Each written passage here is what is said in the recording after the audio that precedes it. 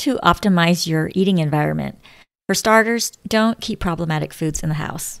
Minimize eating distractions. Step away from your desk and move to the break room.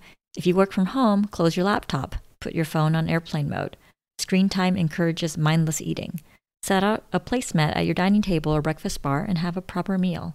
Have nice dishes and cutlery that you want to use. When I worked in an office, I also kept a complete place setting for myself at work. It's a lot easier to know what your body requires when you've learned to serve yourself consistent portions over time. Use your plates and bowls to teach yourself what a serving looks like. A single serving of ice cream is only half a cup. I use the smallest bowl. A positive eating environment feels relaxed and inclusive. Mealtime is when families converse, exchange ideas, share thoughts, and eat.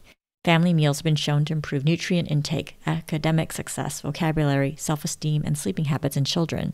And if you're eating alone, learn to enjoy your own company.